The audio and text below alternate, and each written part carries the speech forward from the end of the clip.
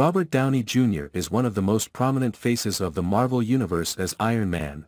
However, initially, the franchise's higher-ups had an issue with the actor's casting due to his legal past troubles. During an interview with Vanity Fair, the superheroes franchise head honcho Kevin Feige shared, "It purely came down to the Marvel board being nervous at putting all of their chips in their future films on somebody who famously had those legal troubles in the past."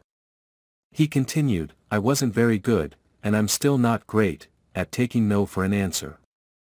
But I also don't pound my chest to try to get my way." Adding, "I try to figure out ways to make it as clear to other people why we should head in a direction." And that's when the idea of a screen test came up. Previously, Marvel's founder David Maisel revealed he argued for the approval of the 58-year-old after opposition from other executives.